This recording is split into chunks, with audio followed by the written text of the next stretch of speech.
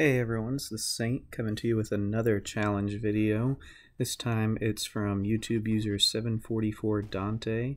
Has challenged me to get 50 or more downs with the M4. So thank you 744 Dante for that challenge. We'll start off here by flanking the other team, getting one or two easy downs. And I hadn't really used this gun before. This is maybe my third or fourth game using it after the challenge. I have another YouTube video coming actually here in the near future where I was using the basic version of it with no upgrades or mods. And now I'm using clip capacity. I've unlocked that. And it actually turned out to be pretty good. It's a good combo with the Enforcer with reload speed. Pretty much was never wanting for taking down 3 or 4 of them at a time. You can see here, I take out 2 guys and KO them on one clip, so that's pretty nice. I think we started out this match down 4 versus 5, but after maybe the first hill we got a 5th. But then I think for a good portion of the match we were 3 versus 5, and they lost one towards the end and ended up with 3 versus 4. But you can see here I was going up, and this guy was just on the opposite side of the map from the hill, hiding back there, so he kind of caught me off guard. My teammate comes in and gets him, and I'm asking him to pick me up, but then he just leaves me there and jumps down into another gunfight to die. So anyway, my whole team is over here on the opposite side of the map from the hill, and it's like, hey, come on guys, let's go. So we were able to eliminate them here pretty quickly. Came in with the clip capacity, took out a couple of them. They're down in here. KO them. And I didn't love this gun, the M4. It's okay. It doesn't hit real hard like the low S. It doesn't fire super fast like maybe like the AK or P90, and it's not quite as accurate as either the low or the AK. So as here I tried blind firing. I don't usually like blind firing at all, but trying out these new guns, doing challenges, I've been trying it with some of them, and it usually just gets me into trouble. Like here, and then I went to aim, and I should have just aimed down the barrel from the start. That guy was able to get me down with the P90, which is the most annoying blind fire gun. You can see here we got our 5th player in now. We capped, so I decided to go and try and flank them through the horseshoe. I was feeling bold. I had 2 C4s to protect me. You can see here they're starting to push, and I wish I had waited to let them push past me, all of them. I probably could have come in behind them and killed all 3 or 4 of them. But I slowed this guy's push down with the C4. I'm going to get rid of this. I'll throw another C4 to protect myself and get rid of this savior. But then this guy was just hiding back there, not shooting at all. Thank you, Gallo. I don't know what he was doing, but it fooled me. Luckily my teammate came in. He bailed me out, and I remember thanking Gallo. So that's a great teammate. I mean, if you're not using revive packs, at least he was using Helping Hand 3, and so that's a great teammate. It kept me alive for about half the hill. So I waited just a couple beats. I knew there was a player over in this vicinity. Gave him time to run past me. And then from there it's just an easy down.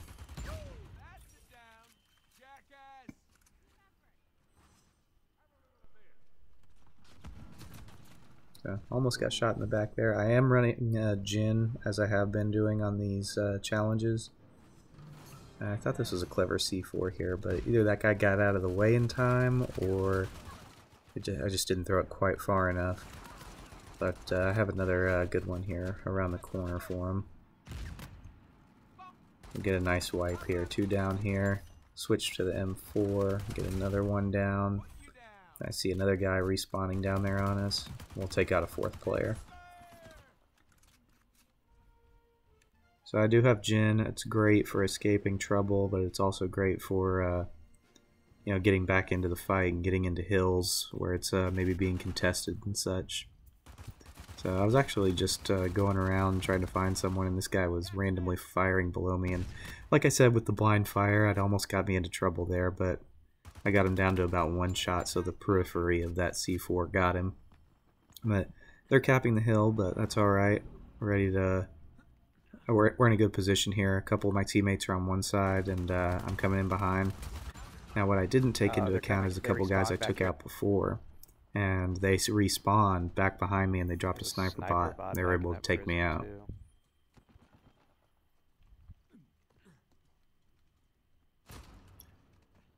Now, this is why I highly encourage taking out sidekicks as fast as possible. Because number one, it's annoying for the player that spawned it. But also, I mean, look at this sniper bot. There's no players up, and he's holding off our whole team.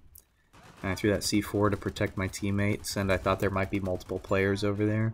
So it enabled me to take on two, and now here a third with no problem. Now C4, I feel like it's not that difficult, I mean, but there is a lot of strategy involved with it. I personally think it should be an extra loadout point, you know, on par with grenades, because it is so useful. But you can use it for defensive purposes, offensive. Like, look at this, I set these guys up, I toss it right in the middle of them. Start shooting the guys on the periphery, so if they run away, the edges of my C4 blast are still going to kill them.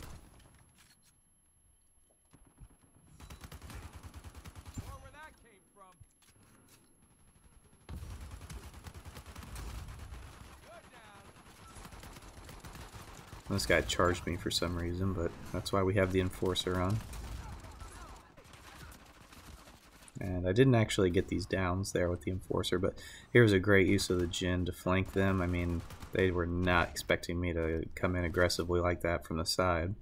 Now, I was trying to get as many downs as possible with the M4, so I mean, if I weren't doing that, I would have gone in and thrown the C4 first before firing and completely surprised him, but it's all good. I think we can still take him down. We backed them into that corner. And then enjoy this. It's me actually winning a blind fire battle. I don't recommend it. So I see my teammates have handled things up here as well, so I decided to go around the horseshoe because I think they're spawning in that bottom right corner, and I'm going to come in and try and help shut down that charge with them all spawning together. And works out. There's two down here with a third coming in. I'm basically able to shut down their whole team. Force them into that 8 or 9 second respawn, and then they'll have to charge in again.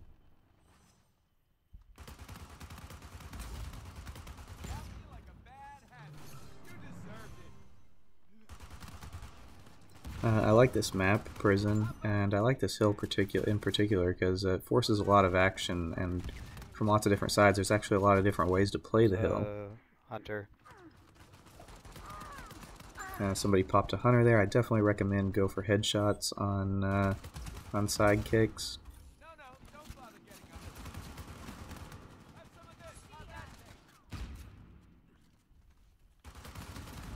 I was definitely playing very bold and aggressively. I got a little greedy there, but my teammate with Helping Hand 3 came in the clutch. I mean, that's a great teammate right there.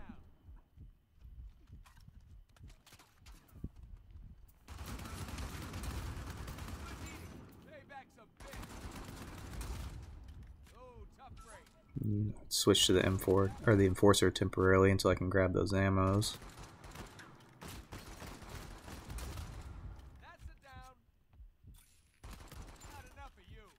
Now they are capping the hill, but it's all good.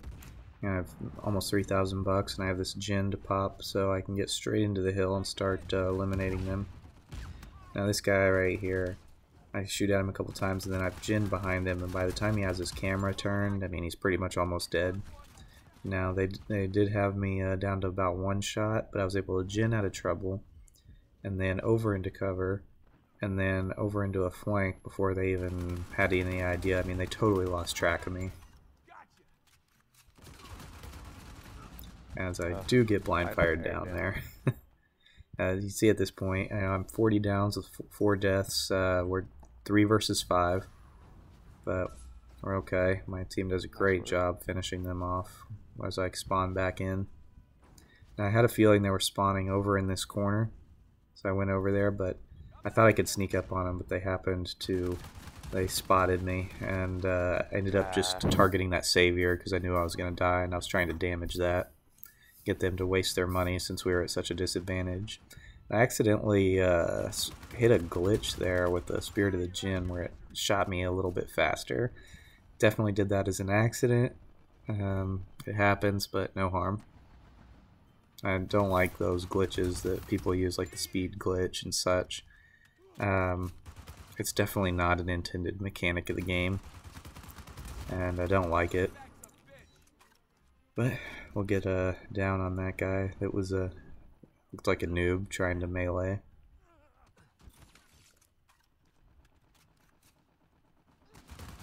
Man, I thought I was gonna down this guy right here, plus a couple saviors, and didn't realize I was gonna get shot by 3 people all at once. But they cap, so I immediately throw on the Djinn to go in and get the flank as my 2 teammates coming from the other side. Try and get rid of them as quickly as possible. And with the chaos of that Indra, I mean, nobody had any idea my C4 was there. This guy did get a down on me with the Pack 80 around the corner because it does have improved accuracy when you're in cover. Well, it happens.